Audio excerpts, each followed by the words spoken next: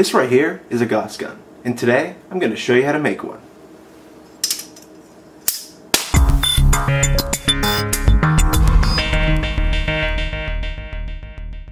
Let's take a look at Newton's cradle.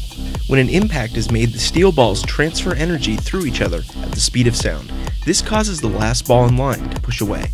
If we apply this principle using magnets to create the force, we can get a much similar effect without strings attached.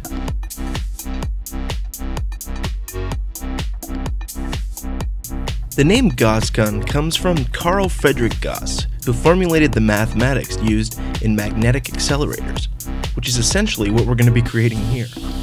All we need to do is get a small rail that a ball bearing will easily roll on.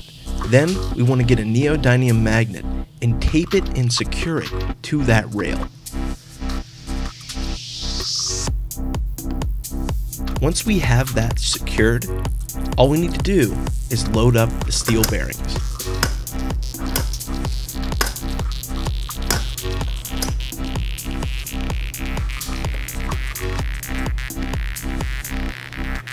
If we add a ball to the other end, the magnetic force will eject the end ball on the other side.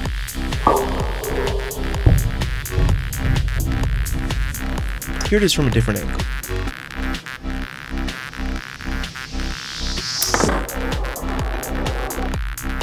Alright, let's give it some target practice with my Rainer action figure.